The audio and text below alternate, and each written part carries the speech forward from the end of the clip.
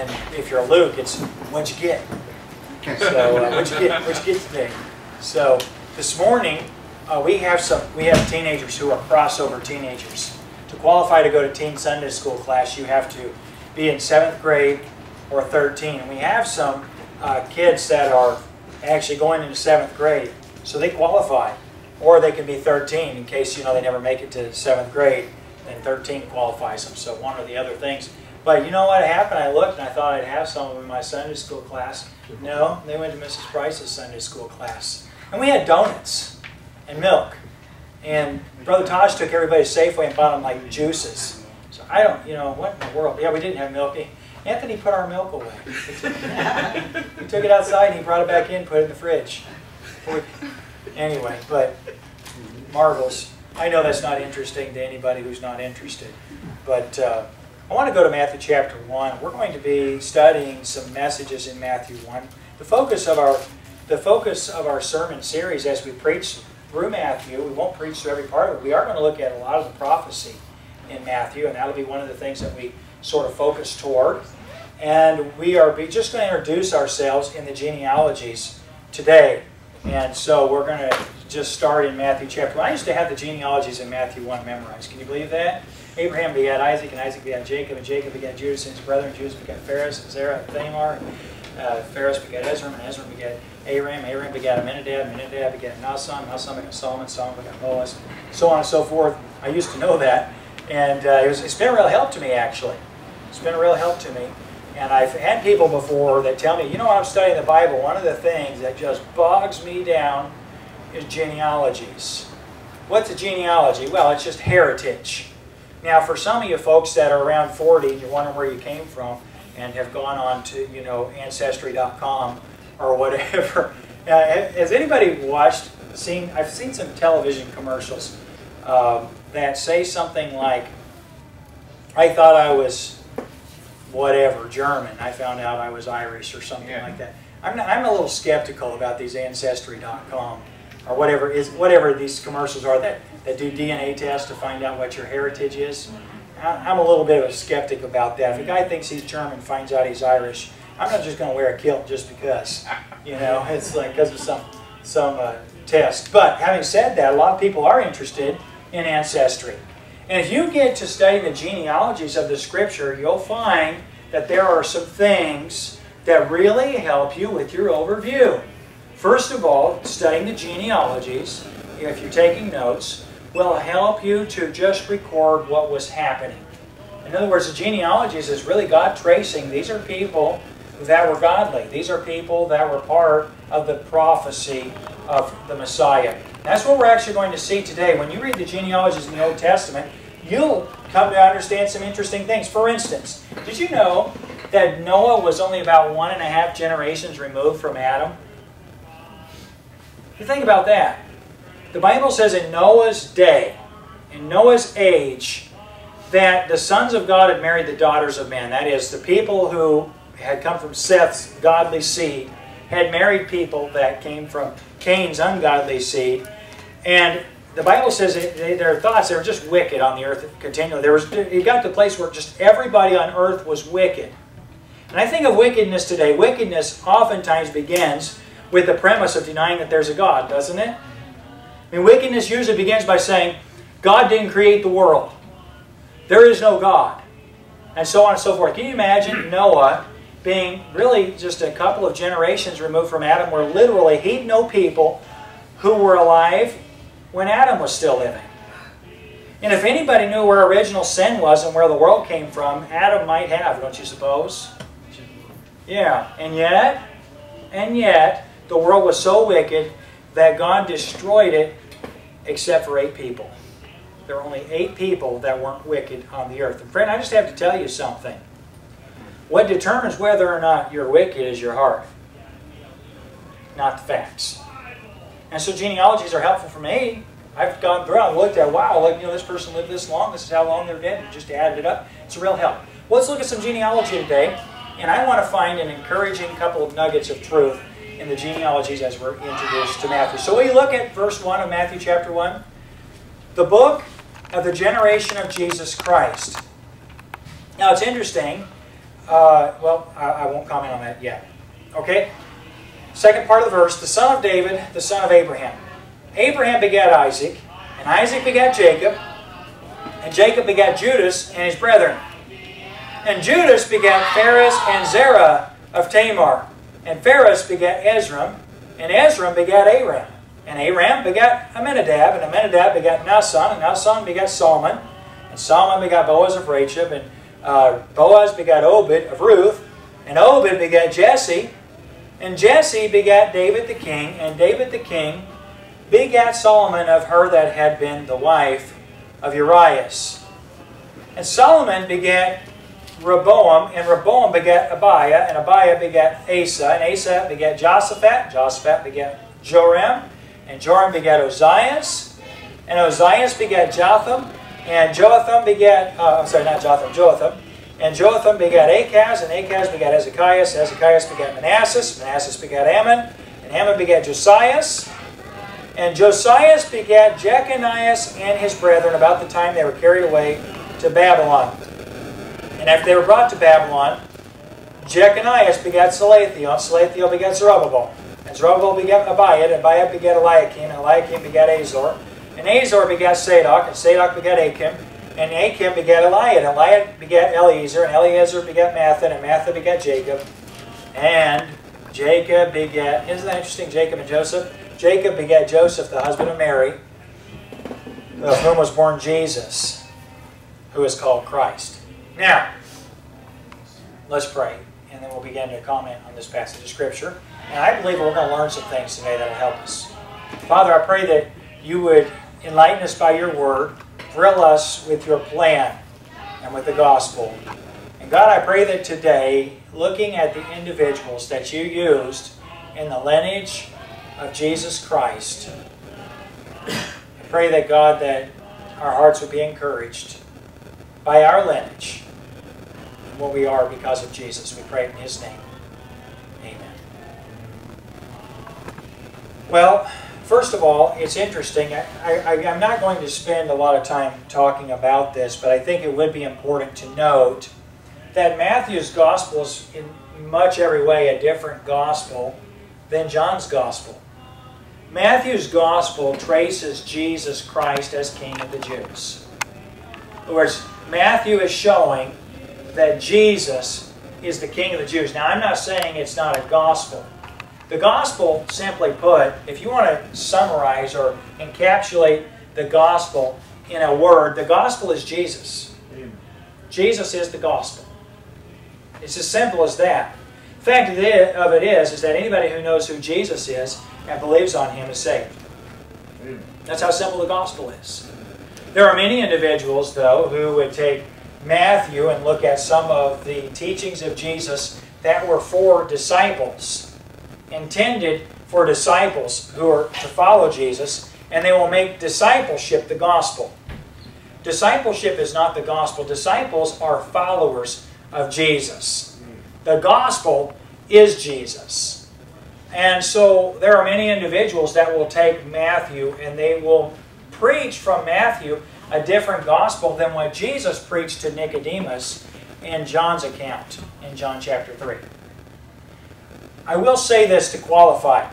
If you are seeking to understand the gospel, the best place to go in the gospel is, not that the gospel isn't all through the Scripture, I'm not saying that, but the best place to understand the gospel in its entirety is with the person who knew the gospel the best, and that is the person who was the gospel, Jesus. In the beginning was the Word, and the Word was with God, and the Word was God. The same as in the beginning with God. All things were made by Him, and without Him was not anything made that was made. In Him was life. Yeah, so Jesus is the gospel. And the best place to go is when Jesus explained to Nicodemus, who knew all the religion, who explained to Nicodemus what the gospel simply was. And ultimately, he used the illustration that was not coincidental. You ever wonder sometimes, like when you read the Old Testament Scripture, why did God do that? One of the most perplexing accounts in the Scripture, if you don't understand what it was for and what God was going to do, well, there's two perplexing accounts. One would have been the Passover. Do you think the Passover might have been confusing if you didn't know what God was going to do? Take a lamb, shed its blood, and paint its blood over the doorpost? That's confusing, isn't it? That would, to me, would be, you know, the life of the flesh. There's a lot of things that teach what that is, but it's a picture of the cross. And Jesus Christ is the Lamb of God that taketh away the sins of the world. God knew what He was doing when He had Israel sacrifice a Passover lamb, when He provided a Passover. And when Jesus died on the Passover, He was the Lamb. And so it was a picture. But I'll tell you what's really confusing is using snakes. Yeah. Right? Because in the garden, who was it that beguiled Eve? The serpent, the snake, right? And so in the wilderness, I can understand using serpents for judgment, but lifting a serpent up in the middle of the camp, that's a tough one for me. Why would God want, I mean, could the hypothetical question, I don't like hypothetical questions too much, but the hypothetical question, could God not have healed people without using a serpent on a pole? He's God, right? The way or the method that God heals people.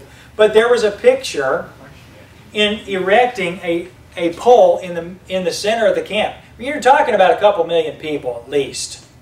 How big must the camp have been? How high must have been the serpent on the pole? Well, it was the serpent was small enough to actually fit in the Ark of the Covenant, or no, to be kept as an artifact. And ultimately, one of the kings who destroyed the high places destroyed that brass serpent because people were worshiping it.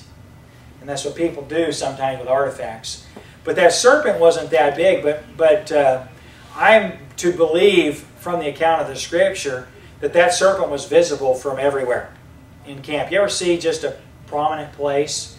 There's a place in Kansas where I grew up, not very far from here. By the way, Kansas is not flat. Okay, there are actually only a few areas in Kansas that are flat. There are far more flat places in Florida and in Colorado and in North Carolina than there are in Kansas. If you've ever actually been there and been to anything but the Colorado parts. It gets flat in Colorado when you're going there. But Kansas is not flat. But there's an area in our area called Coronado Heights. And there's just like this, I don't know who put it there and what it was put there for, but supposedly it's a place where Coronado passed through on, you know, his exploration. But it's just a building and it's on a hill. And you can literally see that building for just forever. Just miles and miles and miles away. And that's the way this serpent on the pole would have been in the camp in the middle of Israel.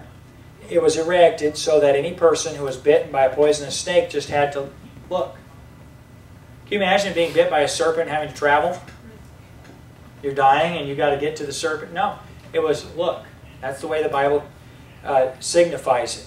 My friend, God has done everything to reach where you're at. God's done everything so that Christ, literally, if you'll just look, He's just there. He's already there. You know, God's here today. God's presence is in this room. If you're here today and you don't know God, my friend, you don't have to travel. That's the kind of a God He is. And that's the way the gospel was, what God wanted the people to realize. And so I just want to qualify before we study Matthew, that I want to look at the introduction. The Bible says the book of the generations of Jesus Christ. That's how Matthew introduced his gospel. In other words, Matthew did not say, this is the book that tells you how to be saved. It has the gospel in it. The gospel is commanded to be preached in Matthew. But if I'm going to try to understand the gospel in its simplicity, I'm going to go to John's gospel, and I'm going to go to chapter 3 where Jesus explained the gospel. Does everybody follow that? You say, Pastor, why do you make so much of that? I'll tell you why.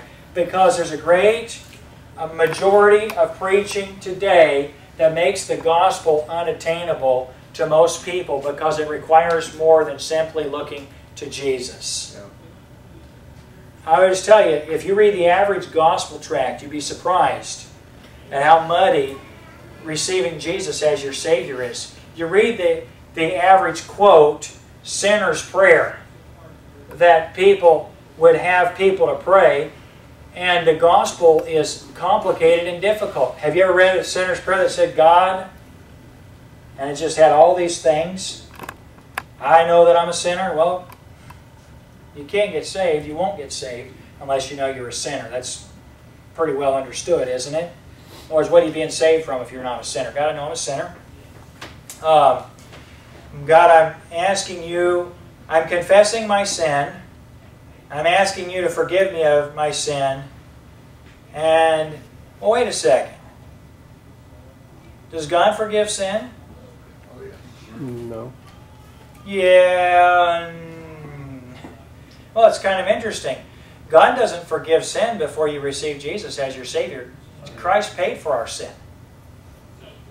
And so what are you asking for when you ask to be saved? You asking to be forgiven? Well, if you're asking to be forgiven because Jesus paid for it, but what you're asking for is the gift of what Jesus did when He became sin.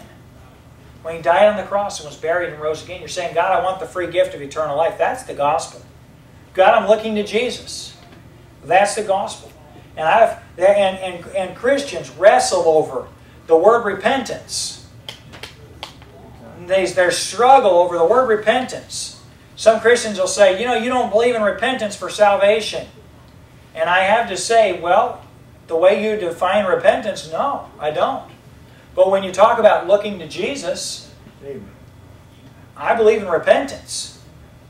They'll add the word repentance in. If you don't have the word repentance in your sinner's prayer, you're not saved. Well, my friend, no person comes to Jesus without turning from their sin.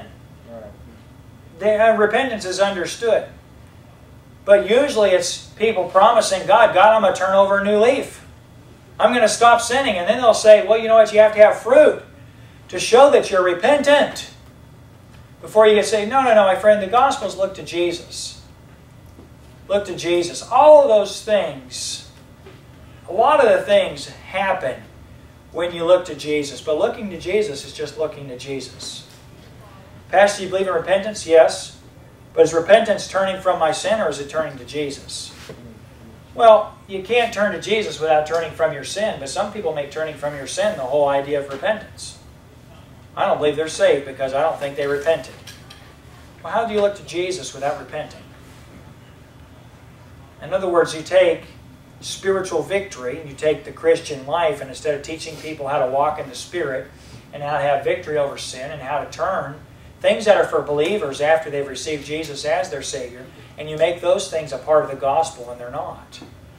And so I want us, as we study through Matthew, we're going to clarify. Who is Jesus talking to? Is He talking to the lost? Or is He speaking with His disciples? There's a big difference, isn't there? Between Jesus talking to His disciples and Jesus talking to the Pharisees and Sadducees, for instance.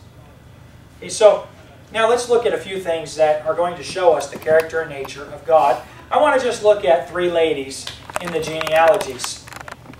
Please notice the way that the Scripture is written. Abraham. I'm not being silly here, but Abraham, male or female, help me. Male. Abraham begat Isaac. Isaac, male or female, help me. Male. Okay. Isaac begat Jacob. Jacob, male or female? Thank you, Luke. Luke's quick. Jacob begat Judas and his brethren. Male or female? Male. Okay. Judas begat Phares. Male or female?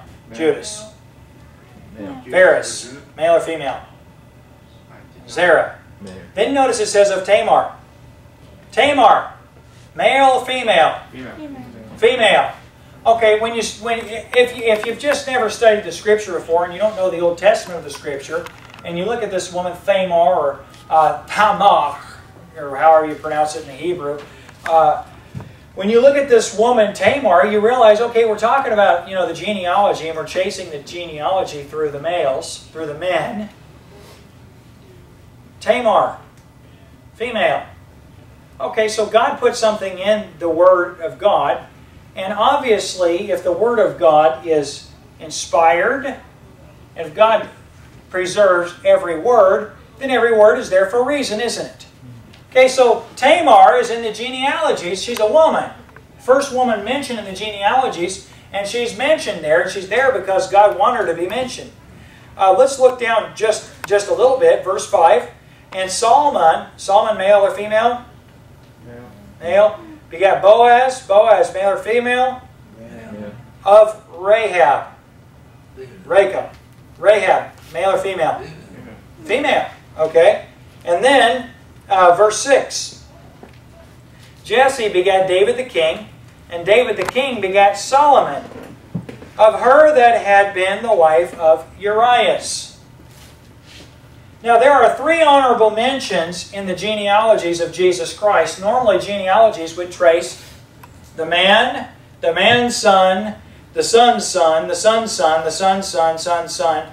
And even though the Scripture may in other places tell you who their mothers were, the importance of the tracing of the line or the genealogy, because of it being the lineage, that was the seed of promise. I mean, in other words, God told Abraham, out of your seed, all the nations of the earth are going to be blessed. And so it's tracing from Abraham forward, whom, specifically the family of whom Christ would descend or be in the lineage of. Okay?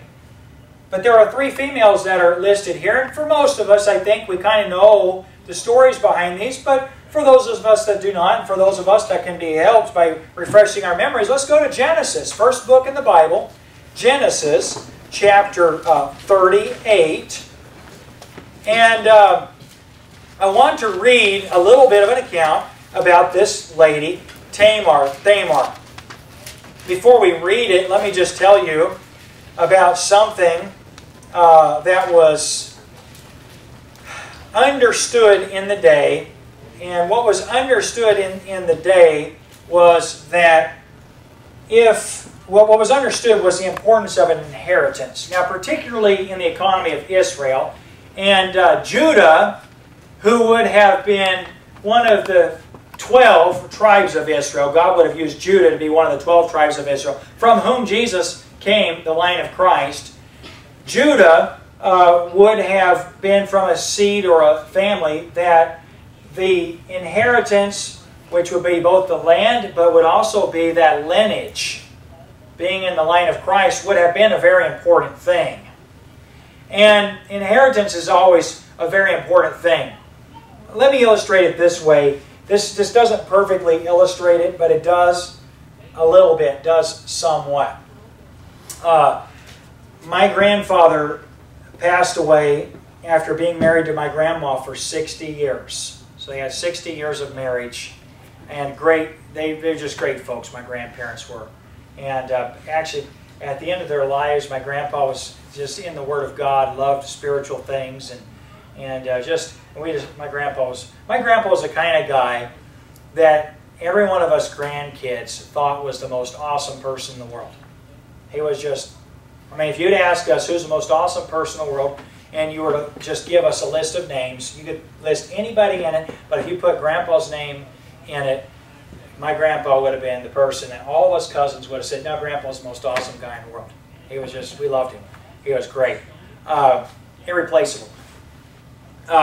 My grandpa was a farmer, and he had inherited some land from his father, who had inherited land from his father. We had in Salina the Price Farms, and they would have been, actually, they were actually some kind of historical land. Some of the land that my father had, this is not really terribly pertinent, but our family used to own the Indian burial pit. It used to be a landmark when you're passing through central Kansas, a place you could go, and an archaeologist there had been a massive burial ground, massive burial area where just hundreds of people had died at the same time, been buried, and that had been kind of exposed. And so anybody that actually used to go through Salina used to see out on the highway the Indian burial pit, and it was a landmark where if you went through Kansas, most people had been through Kansas at some time or other, had been to that place. So that was some of my granddad's property, and some had been split up among some of his other family.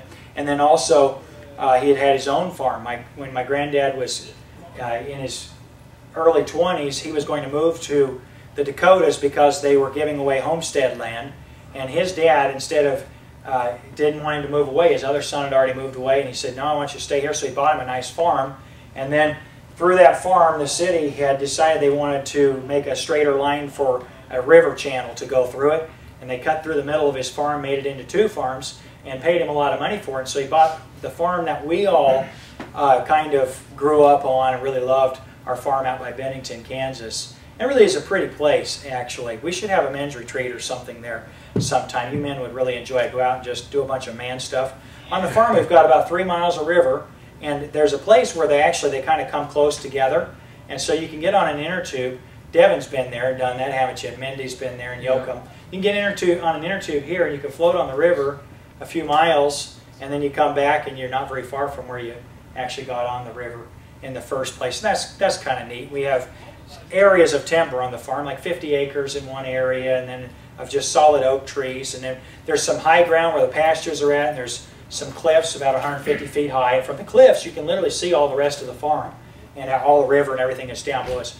It's just a really pretty place. My granddad died when he was 60, and the farm is the kind of a place for our family that you just would never sell, because it's like prized family land. You know, it's like one of those things. It's just kind of, it's like a, you know, you would never want to get rid of. And my grandma had dated a guy when she was in high school, and he married a lady and was married for 60 years, and his wife died. They were both married for 60 years. She was in her late 80s, and he was in his early, I think either almost 90 or around 90 years old. And they got back together after their spouses died. And I actually got to be part of doing my cousin and I did my grandma's wedding, which is kind of neat. And they had 120 years of wedding experience between the two of them. My grandma had been married 60 years, and my grandpa Bill had been married 60 years.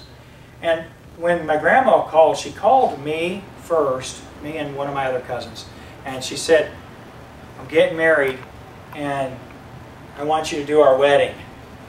And she kind of wanted to sample what the family was going to say. But it's kind of weird having your grandma be married to your grandpa for 60 years and have her marry someone else. It's just, it's not wrong, just weird, you know, kind of weird. And so I had cousins call. "What do you think about Grandma getting married?" So, "Well, she's free to marry." Well, you know, one of the things that came up with a bunch of them is, "Well, we want to make sure that the land stays in our family." It's just one of the things. As long as they get married, that's fine, but we want to make sure that the family land stays in the Price family. We don't want to go, you know, Grandma marries someone else. We don't want Grandpa's land to be given to someone else. And that was a major consideration. I said all that just to wake you up, guys, by telling you a story that has nothing to do with anything. And then to say that an inheritance actually kind of, you know, there's just something about the heritage. And in our family, you know, I mean, my grandpa was the greatest guy ever, and you just want his name to be remembered. You want the Price family land to stay Price family land. It just needs to be that way. You guys get what I'm saying here? What I'm talking about? And so this is an important consideration for this guy Judah. See, Judah's daddy is Jacob, who became Israel. And Jacob, that rascal, worked pretty hard to get his daddy's inheritance. Abraham. Remember Abraham? Esau was the firstborn of the twins, those two sons, in Israel. And by right, Esau should have had the birthright, which was not so much the land that Jacob hadn't even gotten yet.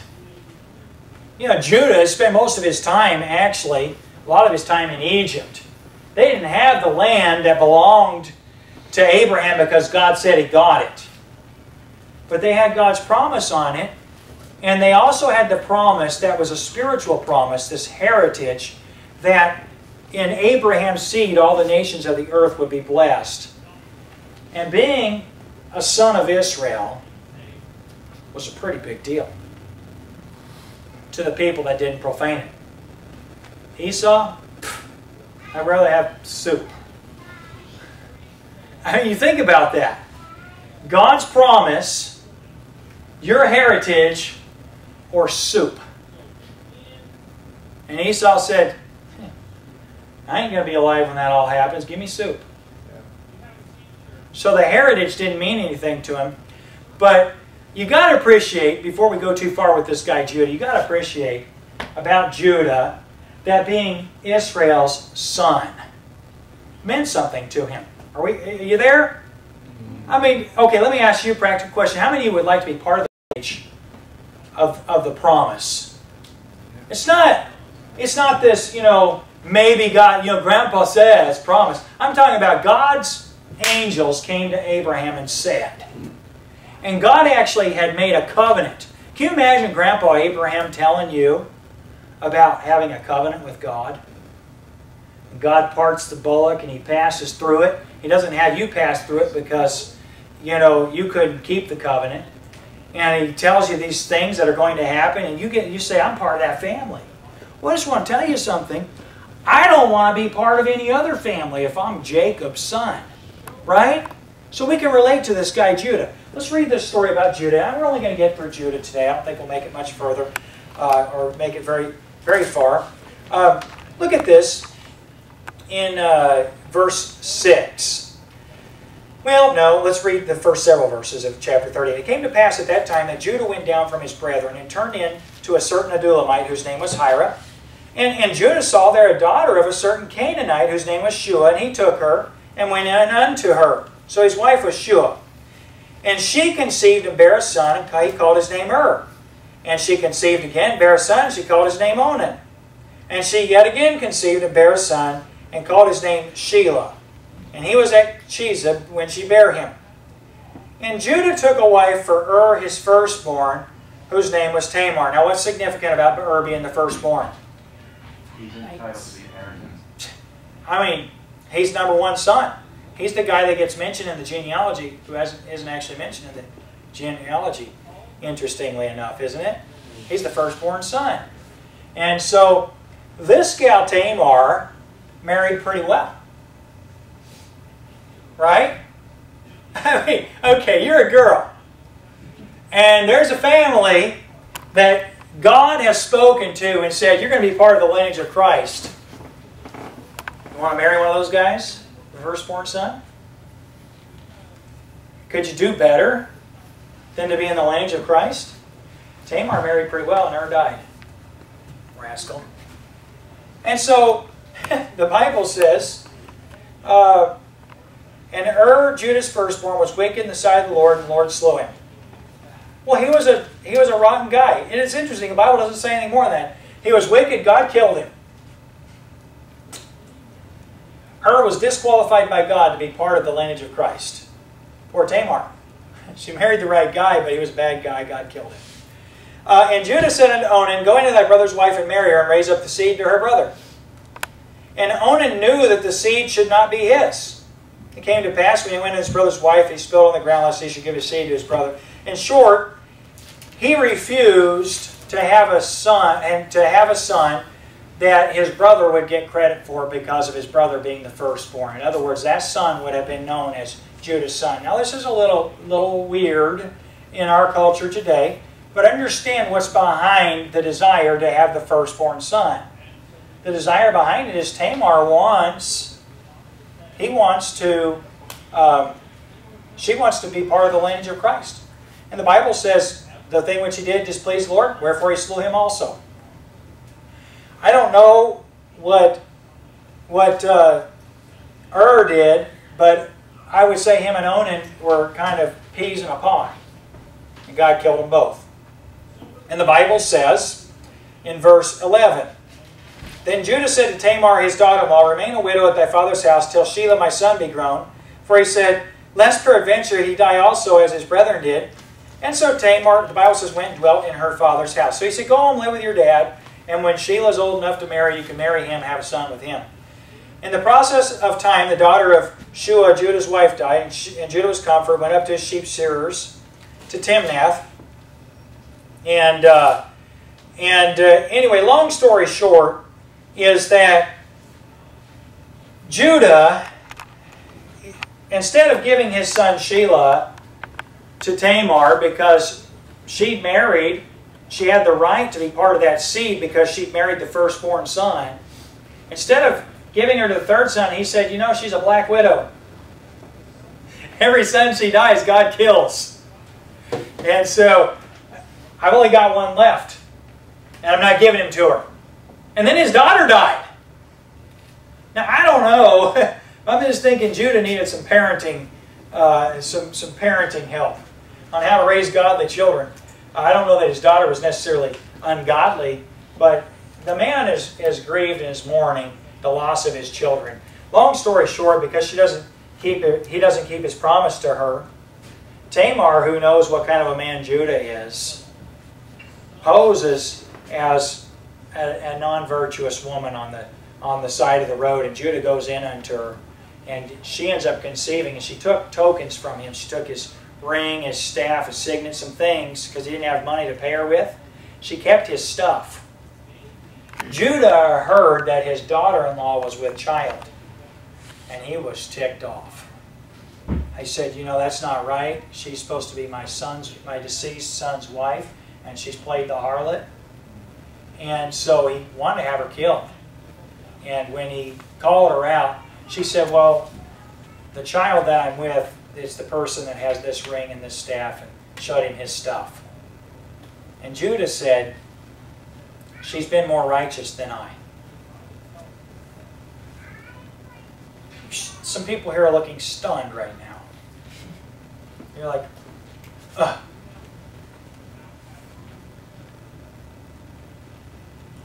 And it's really a stunning story, isn't it? When you think about it. I mean, what a mess. What a mess. When you think about it. What a mess that Judah had the kind of kids that God killed. What a mess that he wouldn't keep his word with Tamar. And what a mess the conniving lengths that Tamar went to in order to receive the promise that she should have had. And all Judah could say in response was, she was more righteous than I am. She's better than I am, which is not saying too terribly much.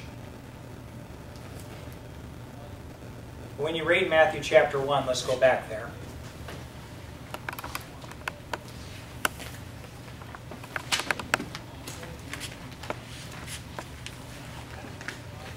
Verse 3, the Bible says, Judah begat Phares and Zerah of Thamar, and Phares begat Ezram, and Ezram begat Aram. And we can look at the story, how the twins are born. One puts his hand out, and they tie a scarlet thread. They knew it was going to be twins. And then he pulls his hand back in. His brother's born before him, but the one with the first thread was the first one out, so he became the heir of the seed of promise. The book of the generation of Jesus Christ. That's how Matthew 1:1 begins. We're reading, Abraham begat Isaac, man, his son. Isaac begat Jacob, man, his son. Jacob begat Judas and his brethren. And isn't it interesting that the Holy Spirit uses the name Jacob instead of Israel in this genealogy? If we were to read down, you would recognize that Joseph, though he was in the lineage of the king, and though the genealogy of Matthew traces the lineage through the man, that Joseph was part of that lineage that was rejected from being the king because of a breach between one of his ancestors and God. And God said, you're not going to be in the lineage of the king.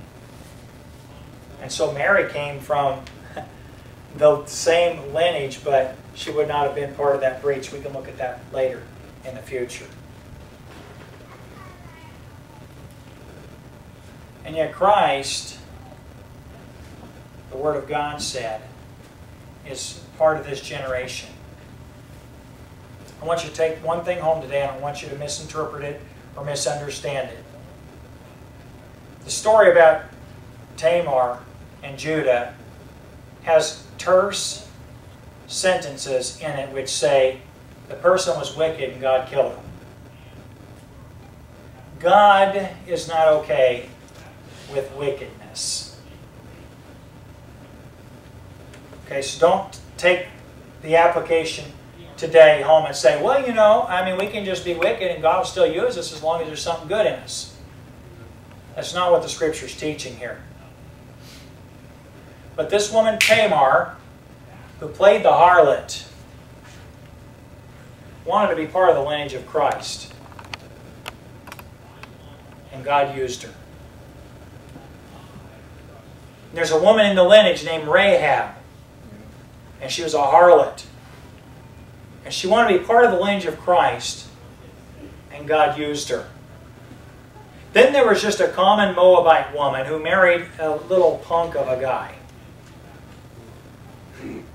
who died. And she said to her mother-in-law, when you go home, I'm going with you because your people are going to be my people and your God's going to be my God. That girl, Ruth. And she wanted to be part of the lineage of Christ. And she married Obed, and Obed begat, she married Boaz, and Boaz begat Obed, and Obed was Jesse's. Obed married Ruth, and Obed was Jesse's dad, and Jesse begat David the king. Then there's another woman mentioned, a woman who was married to another man and had an affair with David the king, Bathsheba. The Bible says in Matthew she had been the wife of Uriah. The Bible says in Matthew, David begat Solomon of her that had been the wife of Uriah, another man's wife. And the Bible, my friend, does not mince words and it does not cover up anything wrong. And yet the conclusion of this genealogical line is Jesus. Jesus. And here today, my friend, you and I find one of the greatest contrasts between who God is and what man is. Don't take this the wrong way. Don't read into it things that I have not said. But I find more in common with Rahab than I do with Jesus. I have more in common with Tamar than I do with Jesus. I have more in common with Bathsheba and David than I do with Jesus. Because that's what I am. And that's what Jesus used. That's what God used to give us His Son. I want to draw some conclusion here today, if you'll allow. The only kind of a man that God saves is a sinner. The only kind of people that need a Savior are sinners. And in man's most wicked state of affairs, all that is brought to the forefront is the kind of Savior Jesus is. And the kind of loving God our Father is. Many of us today could say, Pastor, you don't want to go too far back in my family tree. I'm just telling you something. There are skeletons. They are, near or far, but in your family tree, there are skeletons. There are things that have been hidden. They burned the Price family tree. One of my dad's great aunts burned our family tree. Burned it. The first John Calvin Price to move from Pennsylvania to Kansas left a wife and 5 kids and went and just started another family like his whole family never even existed. Just abandoned his family. That's where the Price family comes from. People say sometimes to me, oh, Ryan Price. I know a preacher by the name of Adolphus Price, or I know this preacher Price. You related to them? I said, I ain't related to anybody good. Not me. No. Well, I come from a bunch of scoundrels. But our family met Jesus. And it just changed everything. And you know, Tamar met Jesus. And Rahab, she met Jesus. And Ruth, she met Jesus. You say Jesus wasn't born yet. Do you think that the women that want to be part of the lineage of Christ didn't know who Jesus was? They met Jesus. You think Jesus didn't exist until He was born of a virgin? He was that part of the Godhead that was responsible for the creation of the world.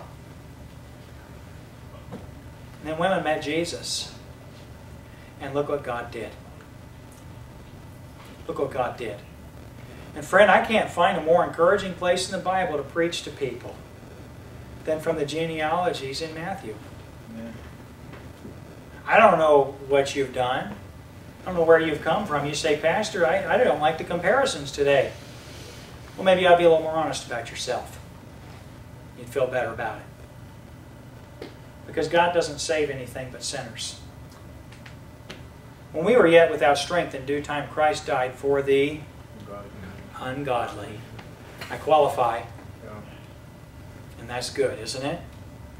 Father, thank you for what you've taught us from your word today. I pray that we would see ourselves not on the basis of external holiness, but God, may we see ourselves on the basis of what we are because of what Jesus was, who never sinned, and yet died for sins like Tamar's and Judas, and like Rahab's. And God, for sins like every one of these individuals, like David and Bathsheba, for sinners. And God, it's just amazing to me that you could take something that's so marred and so imperfect and so representative of what man is and what man does. And yet, God, you could perfectly craft a plan for redemption and using it to legitimize your Son, who is not only the rightful heir to the throne in Israel, but who is God Himself. God, thank you for loving us. Bless and move in the invitation, we pray this morning. In Jesus' name, amen. The invitation this morning is rather simplistic. I'd like to turn to page 125 in your blue hymn books. And as you're physically able to do so, if you will please stand. We're just going to sing Jesus Paid It All. If you're here this morning, you don't know Christ as your Savior, my friend, look to Jesus. Right where you're standing this morning, as we sing, instead of singing, just pray, God, I want Jesus to be my Savior. I want forgiveness. I want redemption. Through Jesus Christ, I'm looking to Jesus. You've never done that before. You can be saved right in the invitation time this morning, and tell somebody about it, will you? You're here this morning, and maybe you've tried to find your worth or your identity in your works or your deeds, or in your heritage, or the things that you've done. And in order to do that, you've got to cover up a lot of things. You've got to overlook a lot of things. Instead of overlooking those things, how about just looking to Jesus and saying, I find my worth, I find my identity in the righteous blood that was shed, my Passover lamb, my Savior Jesus. Has God spoken to you? Let's stand, let's sing, and has God spoken to your heart, you do business with Him as we sing Jesus.